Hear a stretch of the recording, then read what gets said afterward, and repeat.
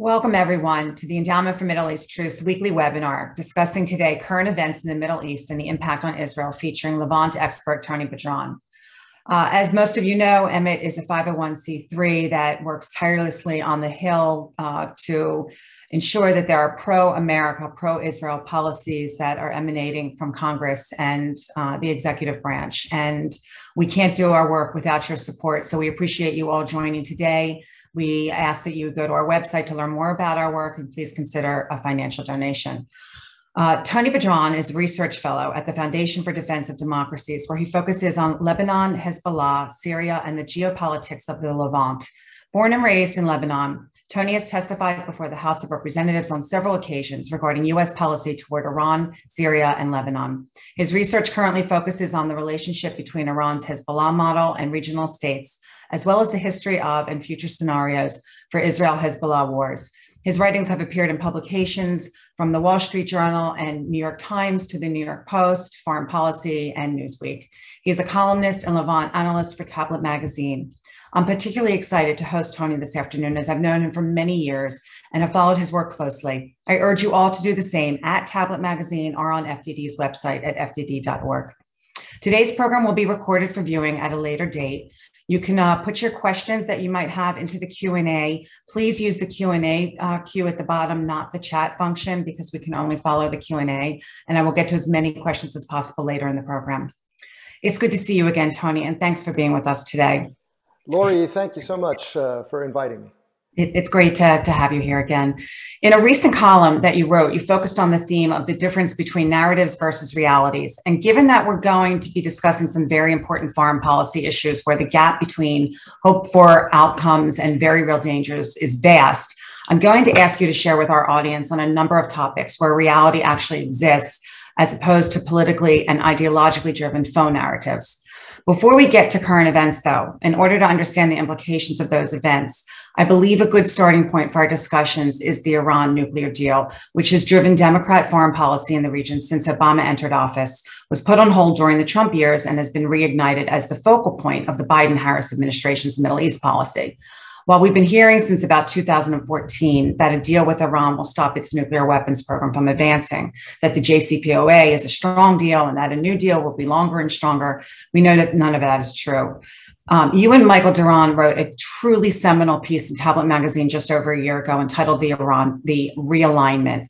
And I'm going to put the link to that in the chat function for everybody to copy to read at a later date. It's really, I urge you all to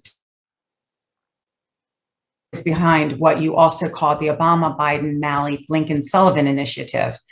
Without giving too much away, I love this quote. I'm going to just read this quickly. A savvy Obama fooled the analysts by disguising the JCPOA as a non-proliferation agreement. In reality, the deal was a sneak attack on a traditional American foreign policy. It was and remains a Trojan horse designed to recast America's position and role in the Middle East. Sullivan and Blinken's task is to wheel the Trojan horse into the central square of American foreign policy and, by brandishing their quote-unquote centrist political credentials, sell it as an imperfect but valuable vehicle of containment. So, Tony, can you discuss with the audience what the realignment is and why it's being implemented in a stealth Trojan horse fashion? Basically, what's the true role of the JCPOA in U.S. foreign policy under both the Obama and now Biden administrations? Sure. So, like you said, this is the central foreign policy initiative of the Obama administrations. And if you look at the Biden administration as a continuation of the first two Obama terms, so we can spread it out on the last three, or the last three Democratic administrations, that this has been their central foreign policy initiative. And the thing about it is, what Michael Duran and I described in the article is not,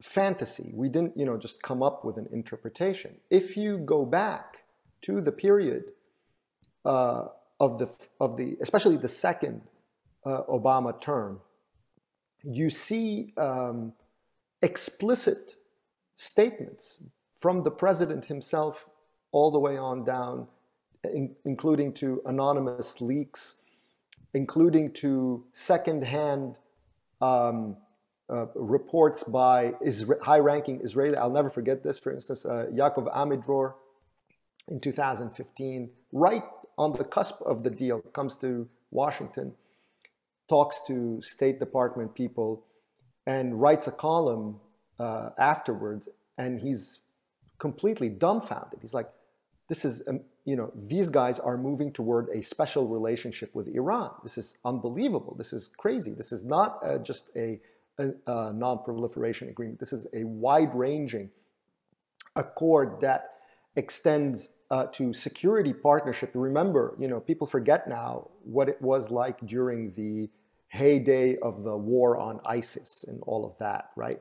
And how how effortlessly all administration officials were talking about partnership with Iran in the war against ISIS, which became very concrete in theaters like Iraq, where current senior U.S. administration officials like Brett McGurk, for instance, were working hand in glove with IRGC-led militias in Iraq, where there was an ongoing security partnership.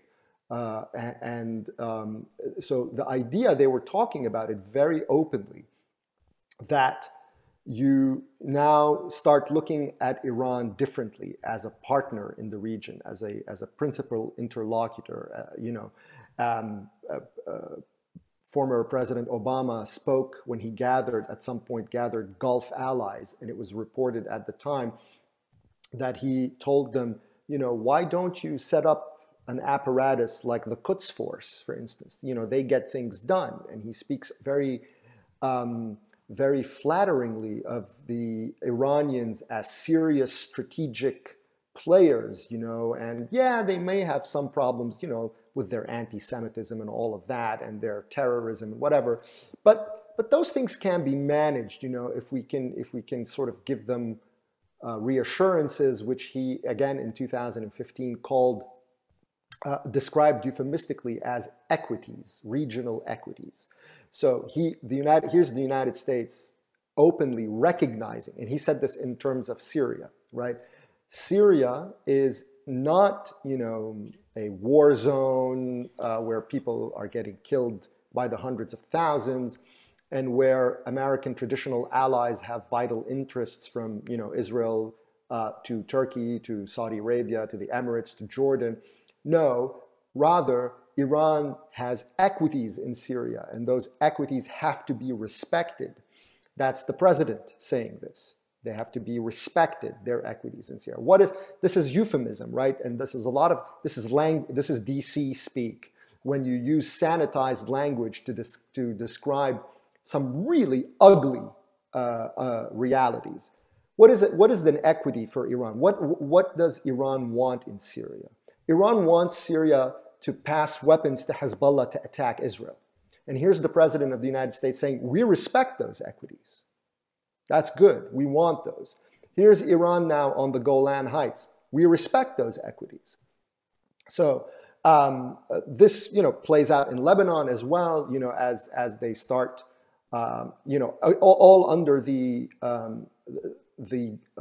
guise of the anti-ISIS campaign, which was a very important, as I discussed with this article with Michael Duran, and also in other articles, that the ISIS campaign became they realized it became a very important cover for them, because you can sell it in Washington. You can't really sell partnership with the IRGC in Washington, but you can sell an anti-ISIS campaign. So they used that to start, funneling or increasing support to the Lebanese armed forces, which are the auxiliary force of Hezbollah. So as Hezbollah was conducting its war in Syria, the Lebanese armed forces were protecting its flank internally with US support, both in terms of materiel and intelligence and so on and so forth. And whenever anyone asks anything, well, it's anti-ISIS. The Lebanese are important allies in the war against ISIS. It was all a pro-Iran policy. So this is what I mean. It had it was sold as a non-proliferation agreement. Oh, we just want to put Iran's nuclear program in a box. But in fact, they had actually, and this is not me or me and Michael Duran saying this, this is their statements about their conception of the relationship. And that's what we called the realignment, because here was Barack Obama very openly realigning American interests and posture in the region away from allies like Saudi Arabia, Israel, Turkey, and elevating Iran as their primary partner in the region. And in fact, as you see, the attacks on then the Netanyahu government in particular as a favorite bête noire, and then MBS, obviously in Saudi Arabia, become sort of a central platform in their foreign policy lingo, right? And so the idea, and famously in the context of Syria, then Vice President Biden at one point culminates, this sentiment and says, in Syria the problem was our allies, right? The problem wasn't the IRGC or Assad; it was our allies. They're the ones who caused this problem. So this, in a nutshell, is the regional view of that the Obama team, which is still in charge of the policy now. And again, I will point to you to two individuals, the most important of which is Robert Malley. Because really Robert Malley is,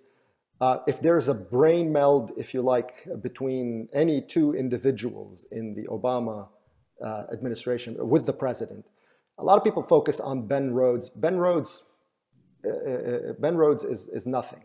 Okay, the real mind meld is Obama and Malley, and that's why you see, as I note in the piece with Michael Duran, Malley writes a major essay in foreign policy at the beginning or right before the beginning of the Biden term, and in which it's a template. This is the Obama foreign policy that needs to be completed, that needs to be pushed through the finish line. He was very open about it. And then you get second-hand players like Sullivan repeating what Malley said. Sullivan is not the guy who comes up with this idea. That's not his function, that's not his level. It's Robert Malley and sort of systematizing Barack Obama's vision. And he's the guy now who runs the whole Iran show, right? He's the guy tasked with getting that done for Obama. The other guy who's in charge of everything else in the Middle East is Brett McGurk. So these are the two people who are in charge of current policy, and the same people who are in charge of implementing the realignment during the first two Obama terms, or especially the second Obama term, really. And in your article, you do get into the interplay of Malley and Sullivan and Blinken supposedly being reasonable minds in this, and we don't have time to get further into that, but I'm glad that you made that clear about Malley's role. So, okay, we now know what the realignment is and why both Obama and Biden hide the true nature and dangers of the JCPOA. But what becomes very complicated is the interplay of the Russia-Iran entente with U.S. foreign policy, beginning with the Syrian civil war under the Obama administration and carrying through to the Russian invasion of Ukraine under the Biden administration. First, can you spend some time sharing with us what you call the realignment mentality and why Obama invited Russia back into the Middle East after decades of the Pax Americana that had kept relative peace and stability in the region? Once again, Obama had a narrative delivered by the compliant mainstream media known as the echo chamber, which is, I guess, Ben Rhodes' biggest claim to fame, is coining them that. But what was the reality with regard to the dynamics playing out in Syria when the civil war broke out, how Russia became involved, and the role of Obama's quest for the deal with Iran? And then similarly, and I know there's a lot packed into this, in that context, can you explain what you've labeled as the Syrian playbook in the context of the Ukraine war? With regard to that, you stated in a recent article, the administration's moral outrage really isn't about Ukraine at all. It's another tool in the service of its deal with Iran, which is the common thread between the timing of Russia's decision to invade Ukraine and the U.S. reaction to it. It's all pegged to the realignment. That's the lesson of the Syria playbook. So while the narrative has been that Trump's in bed with Putin, the reality of Russia and Iran's roles in the development and implementation of U.S. foreign policy under the Biden administration is much, much different than what they're sharing. Please explain how Biden's Ukraine policies have been impacted as well by his efforts to rejoin the JCPOA. Right. So Obama's dance with Vladimir Putin in Syria goes back to the very early days of the Syrian revolution. It's from the very beginning, as U.S. allies, and I don't here mean only the Egyptians, the Israelis, the Turks, or the Arabs. I mean the French, the British, the Europeans, right, who wanted to see, U.S. leadership on the question of Assad, especially as he starts slaughtering people in mass. And they wanted to find a mechanism to bypass Russia's veto in the Security Council. So they start a group called the Friends of Syria to try to bypass it. So what does Obama do? Obama uses Russia's veto by proxy. So every time anyone was trying to sort of push him in a direction to take action against Assad or to lead or a coalition against Assad, he says, "Well, you have to go talk to Putin. The real path in Syria is for you to go talk to Vladimir Putin." And this dynamic helped Obama in several ways. On one hand, obviously, to deflect this kind of pressure, but also because he needed the Russians to get Syria, basically, for Obama was not just a distraction. It promised to be, or threatened to be, to derail his signature initiative with Iran. The Iranians need Syria. Barack Obama cannot go against the Iranians in Syria, full stop. Anything and anyone who tries to undercut the Iranian position in Syria, or in his view, to drag the United States into taking that position against Iranian interest in Syria, that position had to be destroyed. And that's really what Syria policy under Barack Obama was all about. So Vladimir Putin, in that sense, became a very useful ally in helping Obama get out of all of these tight spots, especially with the issue of chemical weapons, because he had made a mistake, which he says later, that this was his proudest moment, that he never backed down or was forced to take action to back up that he never succumbed to the pressure of taking action when he backed away from enforcing the red line. That's his words, his proudest moment.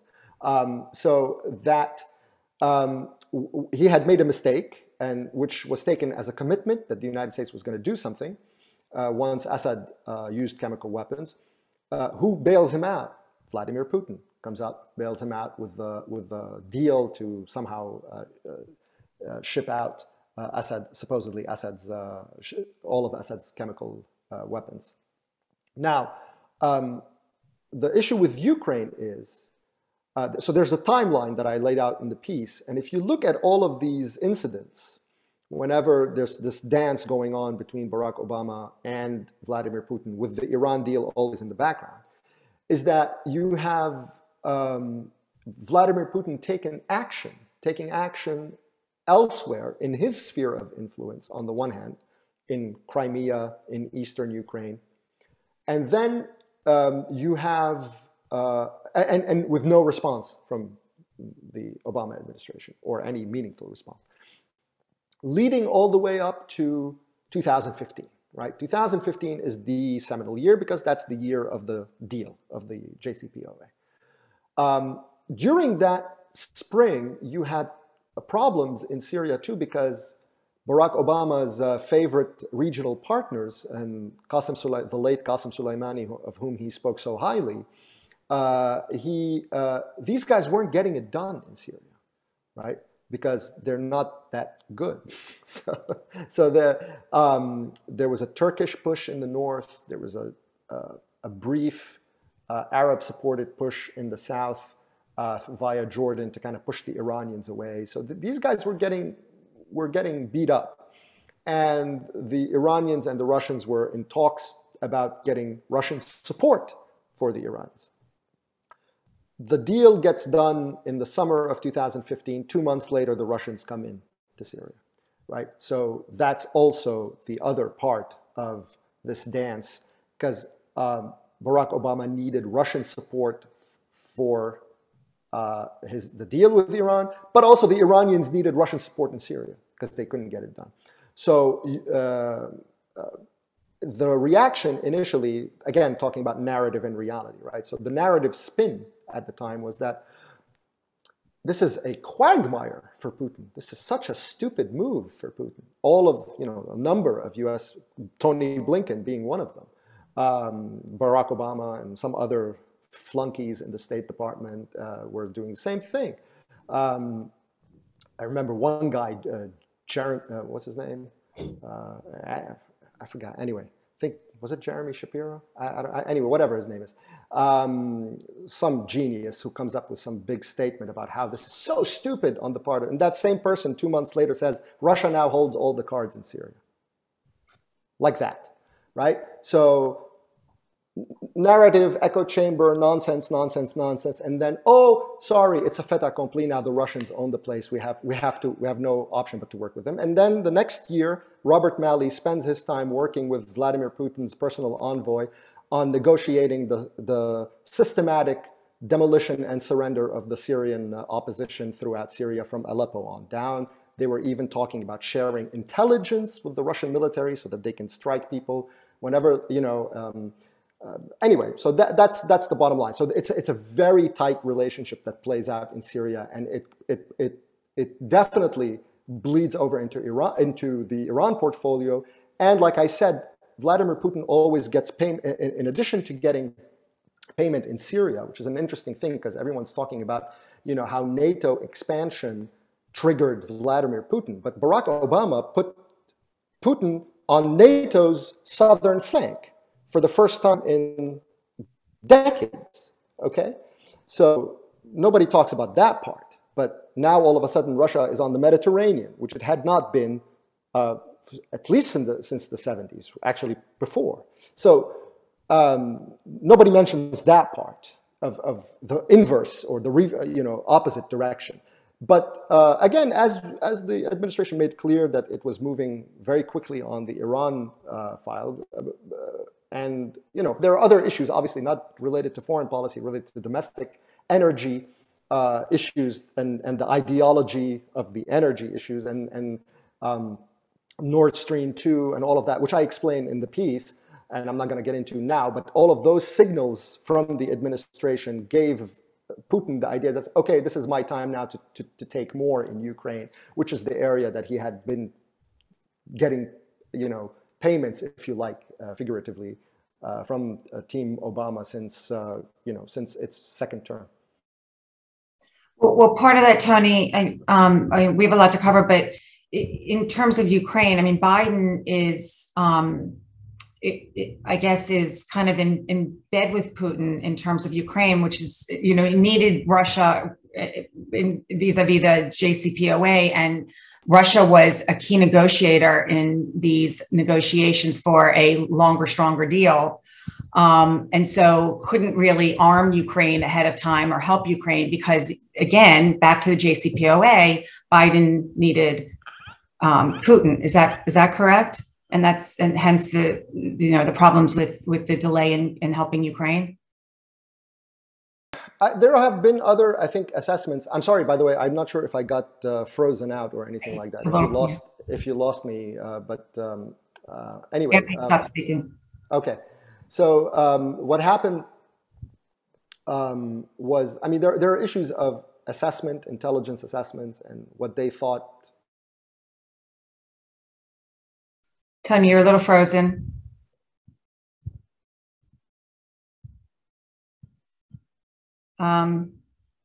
Tony, you are frozen. Oh, okay. I apologize. These things, the wonders of the Zoom age. Right. So as I was saying, there were other issues pertaining to intelligence assessments about how they thought the Russian operation was going to play out and how they thought that it would be done very quickly, and the Ukrainians will fold very quickly. Putin will take Kyiv very quickly, and so on and so forth. So there's the Germans. The Germans, have business interests with the Russians. Nord Stream was all about the Germans and so on. So they didn't want that either.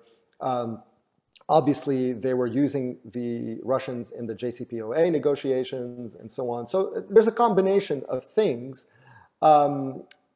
Obviously, the way things played out changed their reaction. They had to adapt. But the one thing that hasn't changed is the fact that Russia is still an essential partner with for their JCPOA, which means that the Russians are going to get billions upon billions of dollars through the Iran deal, simply on its terms, like as the people who are in charge of development and maintenance and of nuclear sites and so on. So there's that. There's of course the sort of the channels that it creates for them, to bust sanctions via Iran through all the networks of the Iranians have, in as much as the Biden administration will not be enforcing sanctions on the Iranians anyway. So, there was that disconnect, right, or that I guess hypocrisy you want to call it. Doesn't matter. The idea that we're talking big about Russia, but in fact, actually, our Iran deal is going to make a mockery out of a lot of these claims that they had about Russia. Okay, so moving on a little bit. So thanks to the Obama-Biden administration, Assad remains in power in Syria, while Iran has free reign to use Syria as a conduit for arms shipments to Hezbollah in Lebanon. So this is a good time, I think, to bring Israel into the discussions. It seemed that Israel and Russia had a tacit agreement that Israel would be able to conduct strikes on Iranian activities and interests in Syria in order to prevent dangerous weapons from being placed on Israel's northern border in both Syria and Lebanon. Now that Russia has found itself bogged down in Ukraine, requiring it to pull forces out of Syria, do you have a sense of what this might mean for Israel's war between wars with Iran and Israel's ability to continue its military interventions there? Just for viewers, the term war between wars is used to describe Israel's covert and perhaps overt military interventions in the region that seek to stop Iran and prevent it from aggression against Israel, either directly or indirectly through its proxies. Right. Just a quick note that the Israel angle began before with the Ukraine thing, because it's related to what I was saying about the kind of this double speak on Russia and in Ukraine that the administration was using. They were using it as a cudgel to attack the Israelis, that they're somehow not being good allies on Ukraine for not helping Ukraine militarily. So they were actively trying to heighten tensions between Russia and Israel in the full knowledge that this dynamic between Russia and Israel that you just described in Syria was very important to Israeli national security. And it was the result of them putting the Russians on Israel's doorsteps to begin with. Right, so it was really cynical the way their messaging was playing out on Israel during that period. The Israelis didn't fall for it. They've maintained a good working relationship with the Russians on that end. I don't know necessarily if how far I would go in talking about a Russian withdrawal from Syria at this point. I'm not sure. People I respect have spoken about some troop movement. I don't know if this is regular troop movement or if it's related to Ukraine. They have moved troops before, but it's very possible that there is some gap now that the Iranians might be trying to exploit. It doesn't matter. What matters more is that the Israelis have upped the tempo of operations in Syria, and they've not had to have any tension with the Russians in that regard. And they've been hitting a lot in Syria. Now, the problem with this is, you described this dynamic. The dynamic is, there's another element to it that's been left out, is that since the Iranians were basically given free rein in Syria by the Obama team, and then came under Russian protection at some point, or partnership at another. This presented a new headache to the Israelis, because now you had an Iranian doctrine that actively was trying to encircle Israel with a belt of missiles, okay? And they were trying to open up a front in the Golan Heights to link it up with the southern Lebanese front and to link it up with the southern Gaza front as well. And now they're trying to work on a West Bank front as well, without much success. So these developments were happening, and so Israel had to now contend with the incoming influx of weaponry to Lebanon via Syria, and the establishment on Syrian soil of Iranian infrastructure. So now it became a double task, and they were, but they had tremendous intelligence, and they were hitting the Syria angle very successfully. They've managed to really hamper the Iranian plan in Syria. Lebanon, however, was left aside, right? So Lebanon, and it was convenient for the Israelis, because the Israelis, and there's a price to pay for it, of course. The Israelis wanted to maintain this period of calm that they've had in Lebanon since the end of the 2006 war. So this is a lengthy period of time of calm, of prosperity, and so they wanted to try to prolong it as much as possible. The flip side to that is that you then have de facto have come at an arrangement with Hezbollah in Lebanon that we kind of neutralize Lebanon. We don't hit in Lebanon. There's only really been one exception to that in 2019, I believe it was, when the Israelis did a drone strike in Beirut, very careful, very stealthy, in order to take out a key piece of equipment in the production of precision-guided missiles in Lebanon. So that's the other issue with Lebanon. So as the Israelis were taking out convoys of weapons from Syria, the Iranians and Hezbollah came up with another plan. Let's develop domestic capability to upgrade the existing stockpiles from dumb rockets to more precision-guided missiles. Or projectiles. So this enables them, obviously, to hit with much more precision in Israel, and that's a problem, because now these things are being developed at a rate of maybe a couple a day, right? So you have hundreds of them proliferating.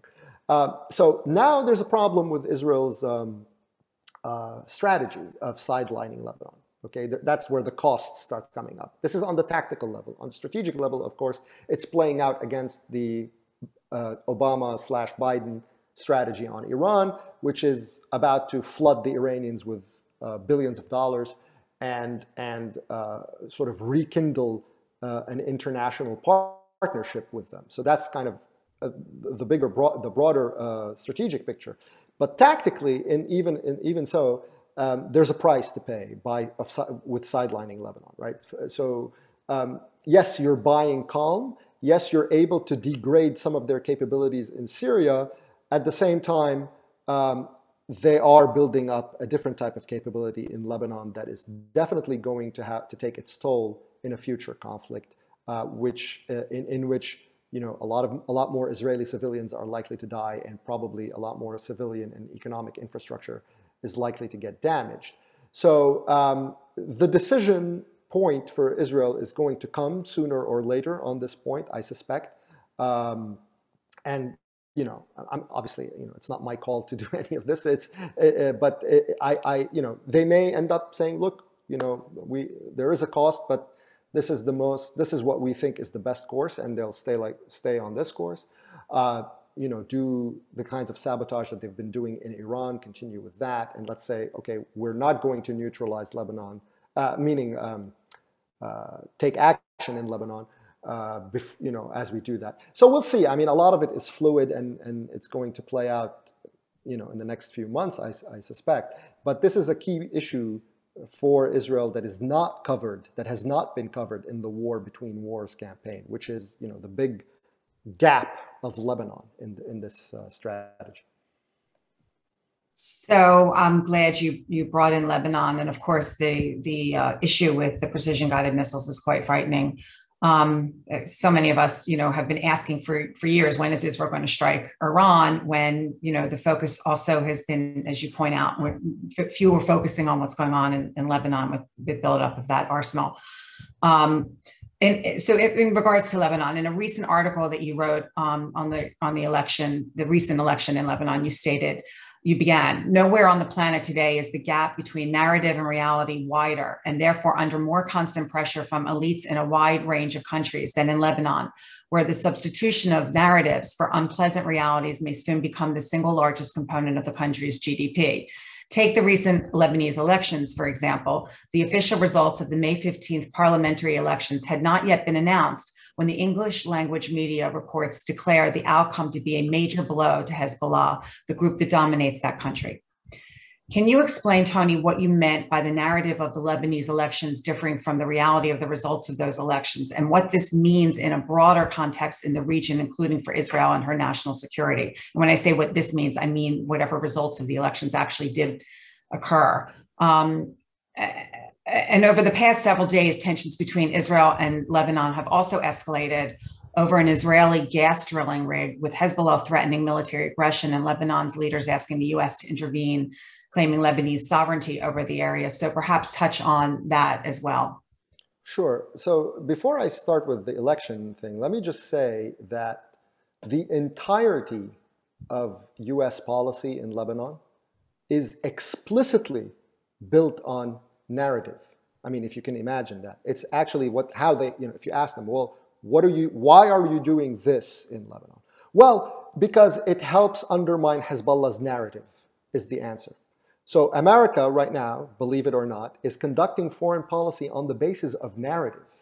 I mean, it's the most delicious thing, right? Sort of the most fake place on earth, which is Lebanon, where everything is just basically stories and hall of mirrors and just pure insanity, has now been matched finally in the United States with a corresponding policy of just words. Let's just say things that and we'll indulge in this kind of cult of fantasy and call it a policy. That's actually, again, it's not me saying this, is not my words, not my assessment. It's go look at any testimony on the Hill by any, and this is across the board, by the way, Republican and Democrat. That's the beauty of it. Lebanon warps everybody's brain without exception, Republican and Democrat alike. So, but I mean, listen to them and they'll say, oh, yeah, narrative. It's good to undermine the narrative. And people actually talk like this. So with that said, it stands to reason that this would extend to the election, right? Because what else are you going to do? How else are you going to talk about, undercutting a military force that completely dominates the place, everything about it, right? And has zero opposition whatsoever to its power. And you're investing money in that place that's run by this terrorist group, by this Iranian-backed terrorist group. How else are you going to talk about your policy in that place if not through narrative, which means just nonsense words, right? So the way they did it is to say, oh, so no, Hezbollah was dealt a major blow because it lost the majority in parliament. Leaving aside the laughable notion that Hezbollah's power in Lebanon is predicated on its majority in parliament, this is ridiculous for two just easily pointed out reasons, right? One is that in 2005, there were elections, and in 2009, there were elections. Both these elections, a coalition of so-called anti-Hezbollah forces won the majority. Hezbollah and its allies didn't win the majority. What happened? This is a decade that we're talking about. What happened during that decade? Did Hezbollah get weaker, or did Hezbollah get stronger during that decade? From 2005 to 2010, okay? What happened? Sorry, to 2015. What happened during that decade? What happened in the 3 years from 2012 to 2015, when they were fighting in Syria and expanding in Syria, and they're fighting in Iraq and fighting in Yemen and expanding their footprint throughout the region. So it's absurd. It's just gibberish to talk about it, about Hezbollah's power and a major blow to Hezbollah power on using these categories. Second, even on its own terms, it's false. Hezbollah and its allies have about 60, depending on how you count, anywhere from 60 to maybe 62 members of parliament. So they're a handful shy of a majority, which they have since shown twice that they're able to actually pull together. They are able to get 65 MPs from all the other riffraff in the Lebanese political scene to push stuff in appointments and things in through parliament if they want to, if they need to. It doesn't affect them even on its own terms. It's just basically a lie. Why is it a lie? What's the purpose of the lie? It's a lie by the Lebanese. Why is it a lie by the Lebanese? It's a lie by the Lebanese because the Lebanese DNA is to drag outside powers into perpetual investment in their affairs. Okay? And especially if it leads to brokering a deal between multiple outside players, to have a partnership together, meaning the United States and Iran. If they can come together, that's why all the Lebanese were extremely happy with the Iran nuclear deal, because it professed precisely that partnership, and they would feel its consequences domestically, that now they have an agreement with the United States, which means what? Which means the United States would keep Israel at bay, and nobody can touch our stuff, and we can go on living with our however you want to look at it, miserable or tragic lives, or however you want to look at it. And then everyone keeps paying. And when the Saudis said in 2017, hey, we're getting off the crazy train, we're no longer pumping money to you, Iranian satrapy, and with all your nonsense and lies, they went berserk. The Lebanese became the most anti-Saudi voices you can possibly imagine. They cursed out MBS like you wouldn't believe. And since then have been trying aggressively to get the Saudis to invest again. And in this effort, they are joined by both France and the United States. Since at least a year ago, at least, if not more, there was one episode, unprecedented. The US ambassador to Lebanon and the French ambassador to Lebanon both took a joint trip to Saudi Arabia to lobby the Saudis to pay money to the Lebanese and to get re-engaged in Lebanese affairs. That's how crazy. Meaning what? They want Saudi Arabia to underwrite Iranian equities and their understanding and partnerships with the Iranians. The French do it very openly. The French have no qualms. They meet with Hezbollah all the time. The French president told Hezbollah in no uncertain terms, I want to work with you in Lebanon. He has investments in, we'll get to the maritime because this is relevant to that. He has investments with Total in offshore energy in Lebanon. A French company is managing the Beirut port and the Tripoli port, and they have other plans for electricity and so on. So the French are very cynical about it. They don't care. The United States, obviously, because of our laws against Hezbollah and so on, have to dissimulate more. So they create other fictions. They create, again, talk about narratives and fiction. They create a fiction. The fiction, they call it the Lebanese state. Right, so the Lebanese state is different than Hezbollah, right? And we can talk with allies of Hezbollah in the Lebanese system to talk directly through indirectly to Hezbollah, like they had just the other day in Washington, the head of general security, who's a Hezbollah ally, for instance. So they use him. They talk to the Speaker of Parliament on the maritime to negotiate the maritime borders. He's a Hezbollah front and partner. So they talk with Hezbollah all the time. Right, and they pass intelligence to Hezbollah. That's what they did during the Obama years, for instance, via the Lebanese army and so on. And they call that fiction the Lebanese state. So it helps them. The French do away with that fiction. They just simply talk to Hezbollah directly. But that's kind of what you have in Lebanon. And the maritime, as part of this fiction, they built this maritime thing. Now, in fairness, this idiocy started with the Pompeo State Department.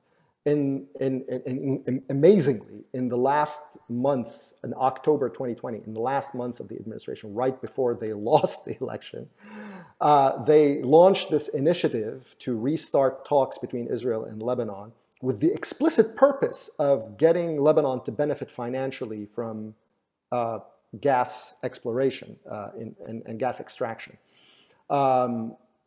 meaning Hezbollah to benefit. And I say that legally. I'm not saying it, metaphorically. Legally, Hezbollah is part of the government. Hezbollah is part of parliament. Legally, Hezbollah has access to the Lebanese budget. Anything you get, and this is to say nothing of the fact that all this investment is in South Lebanon, which is where all these companies would be investing. That's Hezbollah land too, right? So they started this, and obviously Team Biden picked it up and ran with it, to get the Lebanese and the Israelis to agree on a maritime border so that they can extract gas. So now so obviously what the first thing the Lebanese did is they upped their claim. Instead of working on that defined area that was so-called disputed, which really, we shouldn't have entertained any of that nonsense, because it's them who had filed their line initially and they messed it up. So whatever. But anyway, there was a triangle kind of disputed area. They increased it by several hundred kilometers. So it went from being like 860 kilometers to like 1,450 kilometers, which extended deep into Israeli territorial waters, because they wanted to grab all of that energy resources in there. And most importantly, they didn't want any agreement where there would be, thankfully, it's incredible that the United States is actually even advocating shared resources and fields between Israel and Hezbollah. The policy would make Israel and Hezbollah partners. It's insanity. But so they didn't want that. They rejected it. And now they're threatening force because the mediation stopped. And the funny thing about it is, who are the people who are making the most maximalist claims? It's all these so-called reformist MPs whose election was supposedly the major blow to Hezbollah. They're the ones now who are fronting for Hezbollah's maximalism and using Hezbollah's threat by proxy to blackmail the Americans to come back and give them a better deal. So again, that's why I say this is all gibberish. Hezbollah runs the place. That's why I say Lebanon equals Hezbollah is my mantra. That for those who follow me on Twitter, I use that all the time. It's structural. It doesn't, all this other nonsense that people try to say is just, it's not real. So before I get to the audience questions, I have one more topic that you've touched on. I want you to elaborate a little bit more on this. When you talk about actually the Biden administration running with something that was started under the Trump administration, I think that the attempted negotiations between the Saudis and the Israelis is something that we're seeing major spin coming from right now by the Biden administration. The Abraham Accords are obviously a Trump initiative, success story, and the Saudis were something that had, that had started under them, under the Trump administration. There was actually a Wall Street Journal piece yesterday that jumped on the Biden spin that Biden is going to make peace between the Saudis and the Israelis. Now, we know that, Biden came into office really alienating the Saudis, pushing them away, anti-Saudi policies. We don't have to get into the details of those, but the reality is that now Biden needs Saudi oil. And so if there is peace between the Israelis and Saudis, I can't imagine that the world will believe that it was actually Biden that did it. But can you talk a little bit about the Abraham Accords, Saudi-Israeli relationships, and how the Saudis play into all of this stuff with Iran, and give us a little bit more color on what you can expect maybe if Biden does make it over to the Mideast this summer? Yeah, I'll just note that literally the first foreign policy action that the Biden team took literally within days of coming into office, was to remove the Houthi militia from the terror list. That's the number one thing, right? Forget all the rhetoric. So that's how we tie it back to realignment. That's what we mean by realignment, right? You downgrade allies, you elevate Iran. You take Iran's side in, or at least say, no, you should negotiate with them on this. You should share the neighborhood with them, blah, blah, blah, right? Even when it's on your doorstep, even when it's affecting U.S. strategic interest and allied strategic interest, to put IRGC militias on the Red Sea and the chokeholds of oil shipments to the world. Anyway,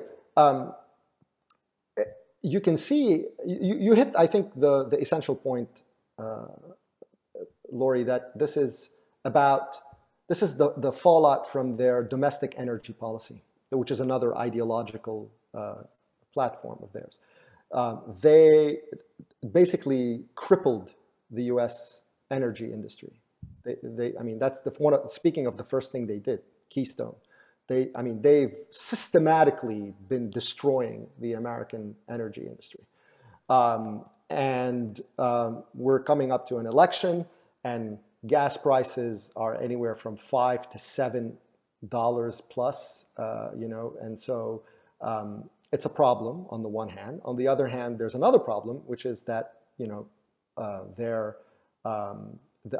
this doctrine of clean energy and Green New Deal and all of that is so that they can't abandon that from their other, from within their democratic ranks. They can't abandon it. So you have those two things that are driving the policy, and he wants to go and get the Saudis to bail him out, pure and simple. And on that, they're putting all this spin to make it some major geostrategic play about the Abraham Accords, which I'll remind your audience that they took literally months. It was pathological, where they refused to utter the words. People would push them, and they would refuse to utter the words. Abraham Accords. It's bizarre. Now they've found use for it, so they're using it, but it has nothing to do with that, and they have no role in it. This is a Saudi move that started in 2017, under Trump, and they took the initiative to take claim of the two islands that were in Egypt's custody, and now they're taking them back, which would place Saudi Arabia on Israel's border.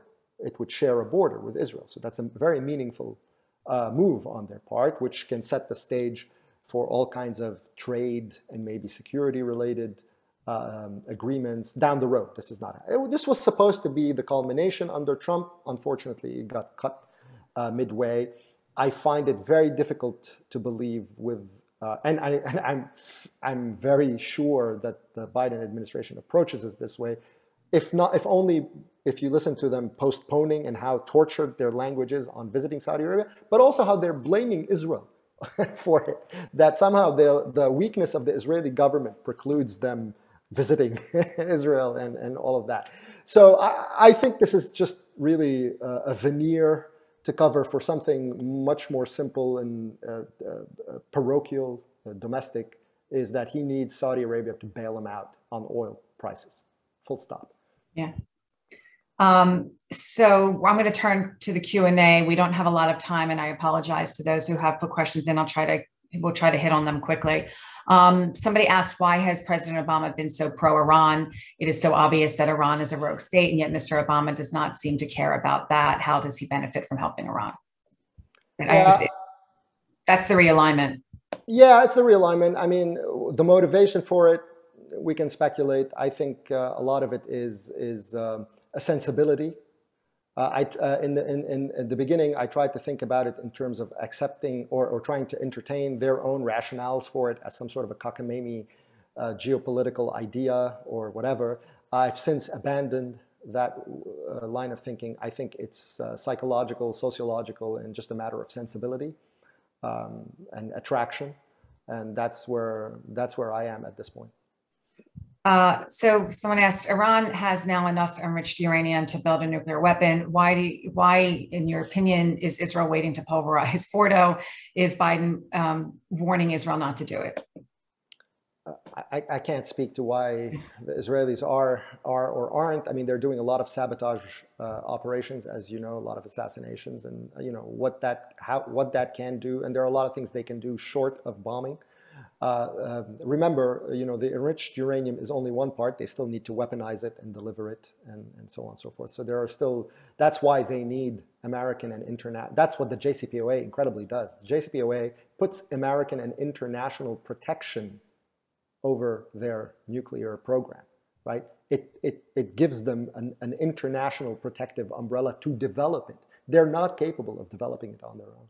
And that's the insane aspect of the JCPOA, is that basically its objective is to lead you to a nuclear Iran, not the opposite. There was a report earlier today that Erdogan is considering going into northern Syria. Northern Syria to attack the Kurds, who are allies of the U.S. Do you have a sense of the implications of that, whether it will happen? I don't know whether it will happen. It wouldn't be the first time. Obviously, Turkey has very real national security interests in northern Syria, and the PKK, which is what our quote-unquote allies in northern Syria are, they're a terrorist group designated by the United States and the European Union. And it was part of the Obama realignment play in Syria to use the PKK, both to block Turkey on the one hand, and to find a way that allows for the United States to have a partner that is actually not anti-Assad, that kind of can maintain a cordial relationship with Assad. And I'll remind you that in northwest Syria, in not quite in the area, but adjacent to the area where the Turks had already done an operation, the PKK and the IRGC and the Assad regime and Hezbollah and the Russians all worked together to take Aleppo down. The PKK was instrumental in the fall of Aleppo, right, working with Hezbollah and the Assad regime and so on and so forth. So they were very obviously, and you know, it's an anti-Turkish movement. It's an enemy of Turkey, and so So there are other considerations for Erdogan, obviously domestic considerations in terms of refugees that Turkey has been hosting and their desire to repatriate some of them, and maybe an attempt like Israel, perhaps with the weapon strikes, maybe to take advantage of Russian involvement in Ukraine to try to push through something. I don't know. We'll see if it happens, but there are possible explanations for it. Is there anyone in Congress or the Senate, Menendez pointed out, who has spoken out about the U.S. realignment in the Middle East, where the supporters of Israel, you know, somebody asked if you've testified, and I believe you have testified, although I'm sure, I don't know on this particular topic, you have testified before Congress, but is there a way to turn to Congress to help push back against this insane policy? Sure, there are, and there are lots of things that are being considered, and you know, in terms of sanctions and or preventing removal of certain sanctions or imposing other sanctions and so on. But we have to remember, I mean, that the executive has tremendous leeway in conducting foreign policy, and a lot of that can, you know, they can, as long as they're in power, right, they can do a lot of damage. And you know, you can try to lay the groundwork and mitigate some of it. Like, for instance, what has happened with the IRGC sanctions. That, you know, that's a good example.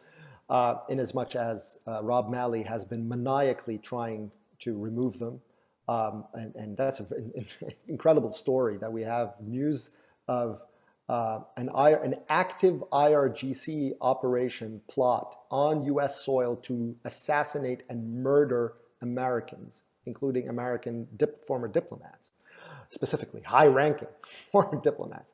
And as this story comes out, and it doesn't come out via the administration, as the story comes out, the administration does not stop for 1 second its negotiations with the Iranians. Rather, it's kind of negotiating the terms of what's acceptable and what's not acceptable, even as the Iranians say, no.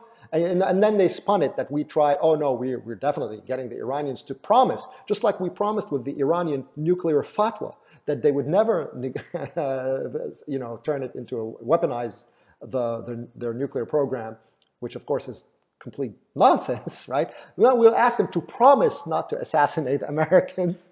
And this was the actual position that they gave in testimony to Congress, that when asked on this. The fact is that they were negotiating terms of murdering Americans with this terrorist regime. And it's not the first time. Remember the Cafe Milano incident when they tried to blow up, and Barack Obama didn't make a peep at the time, and they continued, no problem.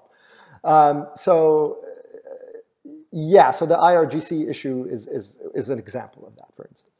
Yeah, so I actually was at an Iran conference in DC about 2 months ago, and Brian Hook spoke, and he was surrounded by Secret Service security. Oh, yeah. was crazy. I mean, he can't go anywhere now. Yeah, that came out, and that story embarrassed him, but it didn't come out from them, and more importantly, it didn't stop them from continuing the negotiation.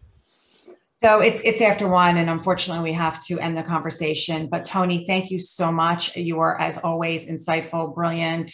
Your work is tremendous. Again, I urge everybody to follow Tony at Tablet Magazine and follow FDD's work. Can't thank you enough for being here and what you're doing. Thank you all for joining us as well. Thank you. Have a good afternoon. You too.